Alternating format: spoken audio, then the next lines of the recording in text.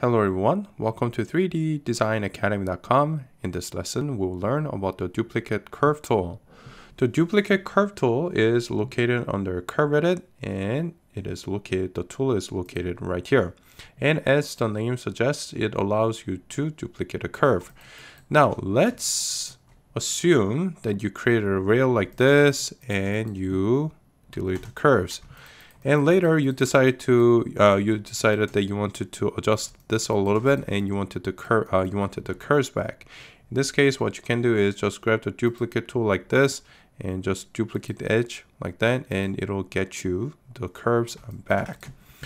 There are limitations though, because let's say this was a degree 2 by 2 surface like this, but let's say you changed it midway to a degree 5, you will not be able to get the degree 2 curve back. So if I just duplicate this one, because it is already a degree 5 surface, the resulting curve, even though it was created from a degree 2 curve, the duplicated curve will be a degree 5. So you just got to be sure of that. Also, it is not just curves that you can duplicate, but let's say you have a curve like this, and I'm just going to project over here under surface edit. I'm just going to project a curved surface right here.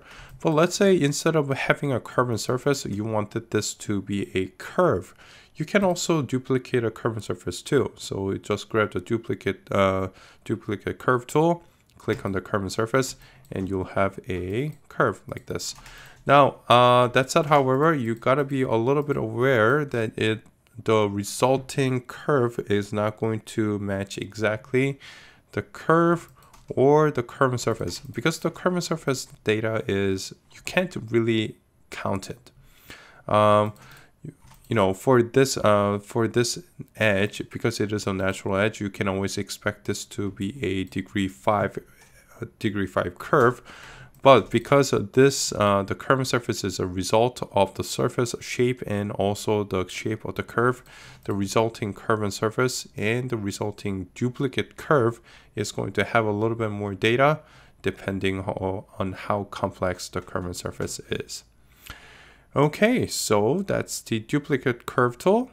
Thank you guys for watching, and see you next time.